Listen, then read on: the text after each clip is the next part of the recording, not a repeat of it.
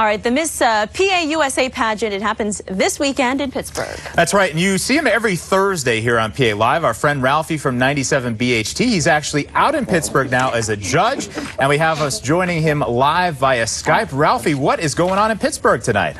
Dave and Monica, thank you so much for having me on here with PA Live. Yeah, I'm actually in the ballroom. I'm on stage where the pageant is taking place this weekend at Regency, which is connected to the airport here in Pittsburgh. Of course, it is the Miss Pennsylvania USA and PA Teen USA pageant, and of course, these feed to the Miss Teen USA and Miss USA pageant. The Miss USA pageant actually happens this summer, and you'll be able to check it out right here on WBRE. So are you nervous to be a judge, Ralphie? I've got to think it's a little nerve-wracking.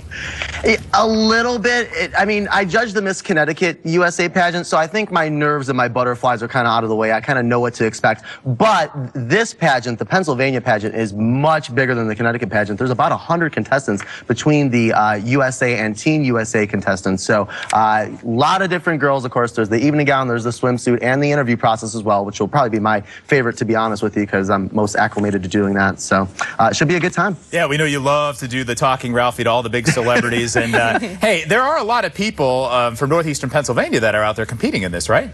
There's a couple, Dave. Yeah, actually, we have a girl from Plains, another one from Zion Grove in the Teen USA, and then Hazleton and Dallas both represented in the Pennsylvania USA pageant. So a little bit of flavor from northeastern Pennsylvania here in Pittsburgh for the pageant. We'll see who gets to represent the Keystone State in the Miss USA pageant, which, again, will be happening next summer. All right, Ralphie, we can't wait to hear what happens. We'll catch you next Thursday here on PA Live. Sounds good. You guys have a great weekend. Thanks. You too. Have fun.